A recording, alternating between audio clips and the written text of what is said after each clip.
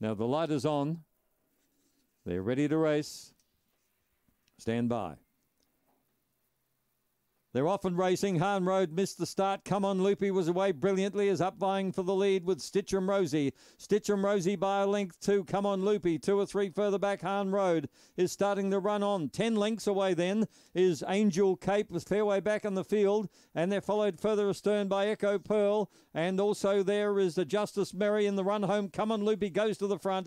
Takes over to win. Second Stitchem Rosie. Third, Hahn Road. Running on was at the head of the others then, Angel Cape.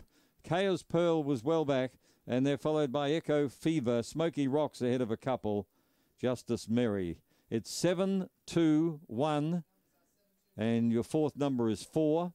22:37. That's smart time. 22:37. The first split was a very fast 9:91. So Stitchem Rosie's got the speed. 9:91 first split, 12:46 the run home, 1.5 by 3 3/4.